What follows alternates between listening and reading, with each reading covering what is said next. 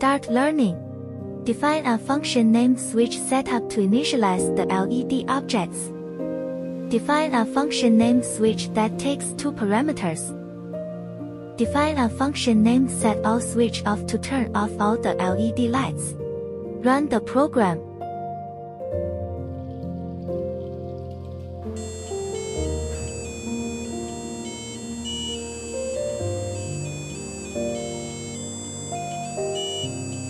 Start learning. Create a tonal buzzer object and connect it to GPL pin 18 of the Raspberry Pi. Define an array named Happy Birthday Song to store the information of the song Happy Birthday. Define a function named Play to play music. Run the program.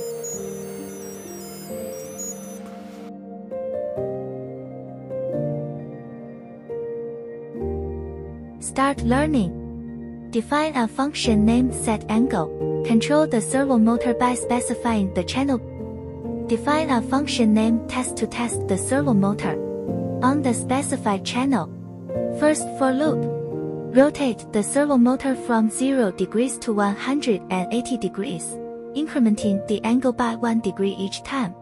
Add a delay of 0.01 seconds after each increment. After completing the rotation, pause for 0.5 seconds. Second for loop. Rotate the servo motor from 180 degrees to 0 degrees, decrementing the angle by 1 degree each time. Run the program.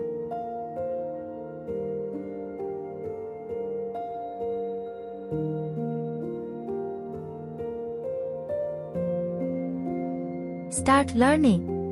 This function is used to map the motor speed from the range of 0 to 100 to the range of 0 to 1.0 as the throttle value for setting the motor speed. In the Adafruit motor library ranges from 0 to 1.0. A function named motor is defined. It controls the motor to run. A function named motor stop is defined to stop all motors. Run the program.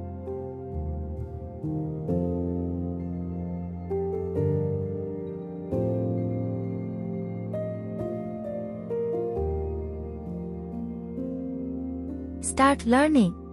Define a class named Adeept SPI LED Pixel that inherits from threading thread, indicating that it is a thread class used to control LED pixel lights. Try to open the SPI device. Turn off all LED lights and close the SPI connection. Set the number of LED lights and initialize the LED color and LED original color lists. Call the setLEDPixel method to set the color data of a single LED light. Set the color data of a single LED light by passing in a color list. The breath processing method implements the core logic of the breathing light when the light mode is set to breath. It enters a loop. Run the program.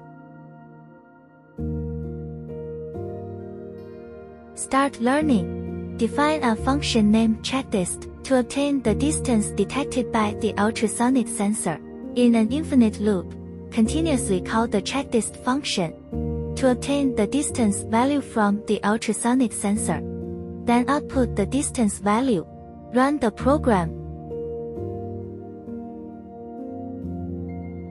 Start learning. Three input device objects named left, middle, and right are created. The run function reads the voltage level states 0 for low level and 1 for high level of the sensors connected to the line pin left, line pin middle, and line pin right pins. Run the program.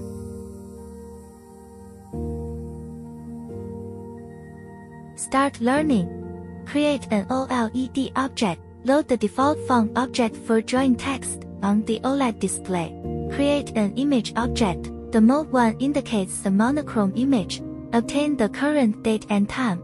Use the draw text method to draw text. Run the program. Start learning. Create an ADS7830 object. The default I2C address of the ADS7830 chip is 0x48. Create an analog in object named Chon0 to read the analog input value of channel 0 of the ADS7830 which is the channel connected to the battery voltage. Run the program.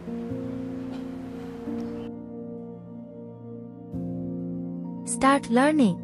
Create an instance of the MPU6050 class, and set the address on the I2C bus to 0x68. Define a function named MPU6050 test. The function's purpose is to obtain the acceleration data from the MPU6050 sensor and calculate the average of the data over a period of time. Run the program.